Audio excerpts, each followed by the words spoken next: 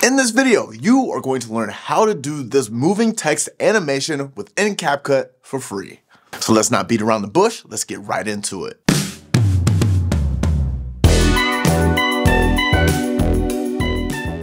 First thing you want to do is open your CapCut app. The next thing you're going to want to do is have some sort of blank background. This is going to help you initially when you're doing this type of animation. The next thing you're going to want to do is type out your text. So we come to the bottom, we press text, we type on add text, and we're just going to keep it simple for this video. We're going to type text. And this is where you style everything how you want to style it. So we go to font, fonts, since this is the free version, we're just going to do resolve. I'm going to make it a little bit bigger. I like that. And we're gonna keep it right there, keep it in the middle. And we're gonna press the check mark. That's simple. And let's just extend this to the end of this video, this 15 seconds, right here. Now that we have our text, the best way to go about doing this animation is to do it letter by letter. And you'll see why in a few minutes. And since we're going letter by letter, we're gonna want to add our T.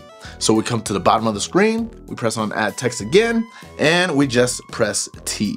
Now it's gonna have the same type of font already. So all you have to do is type that T and then move it over to that T. And once you have things lined up the way you want to have it lined up, we're gonna tap it again, tap it to where we can add more letters. Then we're gonna add letters underneath that first T. So we press return, add T. I'm gonna add about 10, 11 T's, you wanna add a good amount because the animation is gonna be pretty quick, but you wanna have it seem like there's endless letters going through. So adding about 10 letters is going to be beneficial. So what we wanna do from here, we wanna make sure we move it to the top T and make sure that is covering our first T right here. So once we move it over that first T, we have things lined up, we press our check mark, and we are good to go with our letter T. Now, what we want to do, if we want to have this animation last a few seconds, that's fine. If we want to have it last the whole entire 15 seconds, we move it out there as well. So for this purpose, we want it to last about 3 seconds, so we just move it out there. Now, keyframes when it comes to this animation are going to be your best friend. Now, if you want basically a keyframe masterclass, just check out my one video right here. It's gonna show you everything that you need to know about keyframes and how to use them within CapCut. If you already know how to use keyframes, awesome. These next steps is going to be very simple. If you're not sure how to use keyframes, check out that video and then come back to this part of the video so you can understand how these keyframes work. So we're gonna come to the beginning of our T text right here. We're gonna add a keyframe there at the very beginning, and then we're gonna come to the very end, and we're gonna add another keyframe. Now then, when we add that other keyframe, we're gonna wanna make sure that keyframe is highlighted, and then we're gonna wanna move our T's all the way to the top, and then we have that, our last T, and we can move it over the first T. Or if you want to, you can move it a little bit above. It's all on you. But you want to move it up so that first letter is going to look like it's moving upwards. So now if we come back to the beginning of our video and we press play, you always want to test it out just to see how it looks, to see if the speed and everything is working out the way you want it to work out. So we press play and you see we have our T's moving along the timeline. Our T is moving up in the direction we want it to move. That's exactly what we want to have happen. Now, we are done with our T. We want to move on to the next letter. We want to move on to the E. And this is why I say you want to move letter by letter, because this part is going to make it so much easier. It's going to speed up the entire process. So what you want to do, you want to make sure your T's are highlighted. We're going to come to the bottom of our screen. We're going to scroll. We're going to press on duplicate. And then when you add duplicate, it's going to add the same exact T's, but underneath your initial T. So then we're going to want to move over to that next letter, to the E, and what we're going to want to do, double tap on the T's, and we can delete the T's, and now we're just going to want to add about 10, 11 E's to our text. So we add an E, 3, 4, 5, 6, 7, 8, 9, 10. That's about good right there. So come back to our video, make sure our E's are highlighted. And now, what we're gonna wanna do, we want our text to move in the opposite direction. We want each letter to move in the opposite direction. So the easiest thing to do, we move our bottom E over our E in our initial text.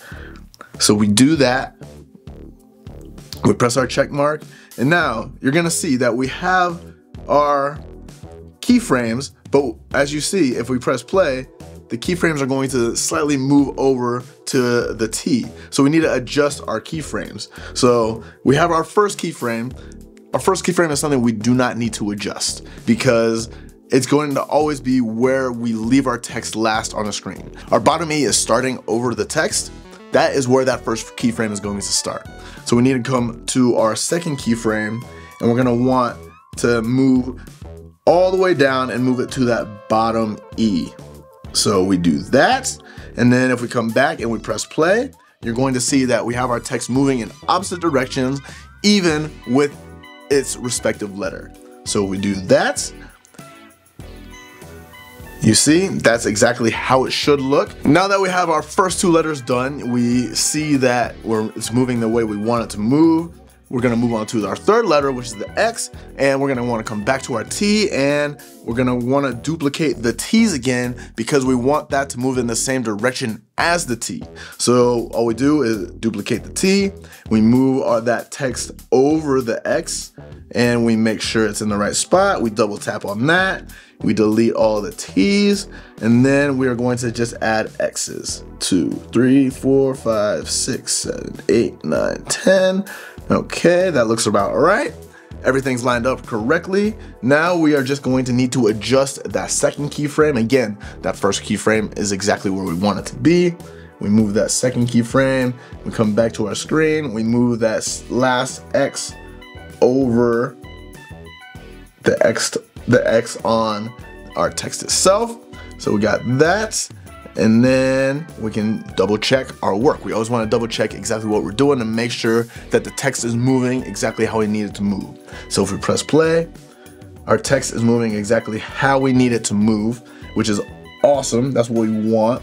We want to make sure everything is kind of lined up. So I'm going to come back and make this slight adjustment. And I'm going to do the same thing with the E's real quick. Now we're ready to move on to our last letter. Now we're gonna want to duplicate the E's this time because we want that text to move in that direction. So we go to our E, we come to the bottom, press on duplicate, and now we just change the letter to T, double tap, delete all the E's, and then just add our T's. And now we just move our bottom T over this text T, and then we make sure we adjust our second keyframe as we always need to do, and then we make sure that's lined up, and then you should see, if I press on play, we are going to have our text moving, that text moving animation that you saw at the very beginning of the video. So if we do that, you see, that's exactly what we want. That's beautiful. And if you want to add a little bit of flair to it, what you can do, you can always change the last letter that is going to end up on the text, and you can change the style of that last letter.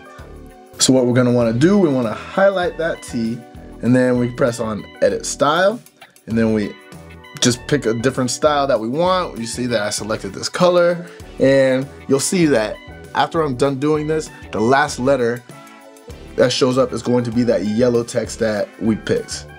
Boom, you see, boom. That's what we want, and if I wanted to, I can just extend this all the way to the end because we're gonna want that text to end just like that. Boom, you see it stops right there. Now you see that I did that with the T. The T is a different color than the rest of the letters. That's how my text is gonna end. So I'm gonna do that with the rest of the letters, and you're gonna see that now because the E's are moving in a different direction, I'm going to want to highlight my first E because that's going to be the one that ends on the text. So I'm gonna add a different color to that one. And then with the X, is going to be the last one because it's moving up. So I come to the last X, edit style, change the color. Then I'm coming to the T, go to the first one because I know that's where it's going to end, edit style, and then change the color. And then when I press play, the last letters that stop should all be a different color. And let me extend all these real quick to the end of the video because I just want the text, the letter text to stop. Exactly. I want the letter text to stop and stay on frame. So I move all this to the end. And now if I press play, you'll see, boom. And that's exactly what I wanted it to look like. I wanted each letter to be different. I wanted it to end like that. Now there's one more thing that is a small issue right now. We still see the letters in our text. So what do we do to make sure those letters disappear when we're looking at our video? So to get rid of this excess letters that we see around our initial text, what we want to do is export this video. So I always like exporting in 4K and 60 frames per second. That's just a standard for all of the videos that I'm creating. So I export this. Now that we have that video exported, you're just going to want to open it in a new project. And if we press play, you see we have our text. We have our video the way we want it. We're not gonna worry about the color right now. That's just a small glitch right there. But the way we get rid of the excess letters, this is what you wanna do. So we make sure that our video is highlighted. We come to the bottom of the screen and we're gonna scroll until we find mask. And once we find mask, we select on that and we're going to want to use the mirror mask. So we press on mirror mask and then from here, it's just about adjusting it. So we use this bottom arrow right here. We can move it around, but we do that. We can pinch it to where this text, the excess letters are not gonna show anymore. And we make sure it's at 0 degrees. So we make sure everything's lined up the way we want it. We press on the check and we press play. And you see, we have a moving text right there. That's exactly what we want because the text is moving. We don't get that excess text and everything is just looking smooth the way we want it to look.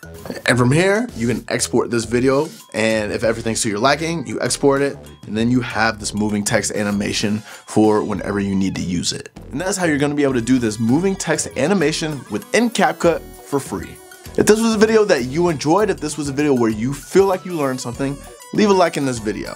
And if you have any questions about what you just saw, leave a comment below, or if you have any questions about CapCut, leave a comment below as well. And if you haven't done so already, be sure to hit that subscribe button so you don't miss out on anything CapCut related, anything video editing related, anything where you wanna just become better with video. So yeah, other than that, that's all I got for you. My name's Steven. I'll be sure to catch you in the next one. Peace.